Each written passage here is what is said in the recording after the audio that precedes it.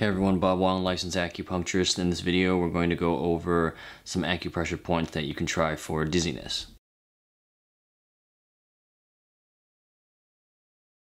Common causes of dizziness.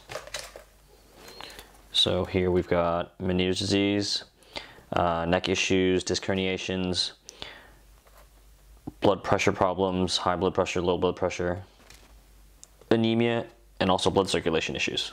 So dizziness can be a result from many of issues like we had said earlier, but the first thing to do is always go to your local doctor, get it checked out, make sure there's nothing serious going on. Actually, I've seen some good results from something what's called a vestibular physio. So sometimes when patients aren't responding to acupuncture, I usually tell them to go see a vestibular physio and they do some tests, and usually they give you some exercises, and that kind of corrects it a bit as well. So if it's not blood pressure related or anemia related, sometimes for anemia, some people just get iron infusions, and that helps dizziness as well. So if none of that's working, if it's neck related or stress related, sometimes that can cause dizziness as well. That causes an immune response, your cortisol levels up. The body just kind of doesn't react the way it's supposed to, so that can be cause of dizziness as well. In Chinese medicine, they call it liver wind, but for our intents and purposes, if you don't know Chinese medicine, don't worry about it. Here are some acupressure points that you can try if nothing else has worked. The first point we're going to talk about is a point called Do 20. So if you just take the tip of your ears, this is the apex of your ears right here, and you just kind of make little ears right here and connect right at the top. This point here, this is called Do 20. So you can just take your the knuckle of your thumb right here and just kind of knead through here, and you'll find some tender spots right at the top over here, and just knead that for about 30 seconds up to a minute. Another point is gallbladder 20, which is a point what we talked about in the previous video for ringing in the ears.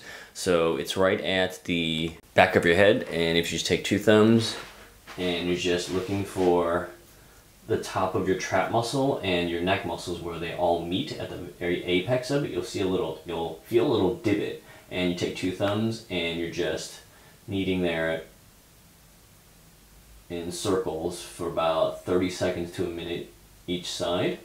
And you want to find the most tender sore spots. So this is really great for neck related issues as well. That's something that you can try. The last point here is, this one's called gallbladder 39. So this point is just on the outside of your leg. So if you take your four fingers and place it on the outside of your outside ankle, right here in between these two muscles, you're gonna find a spot. That's called gallbladder 39. Take your thumb, knead, and you press just around this area, 30 seconds, even up to a minute, and you can do that on both legs. So that's just a basic overview of some acupressure points or some acupuncture points that your acupuncturist may use. If you can't get access to an acupuncturist because you're on lockdown or for whatever reason, these are some things that you can try. This may help, but it's always best to see a practitioner if you can. If none of these options work, you can also try looking into a herbalist as well, or herbalist depending on where you're coming from.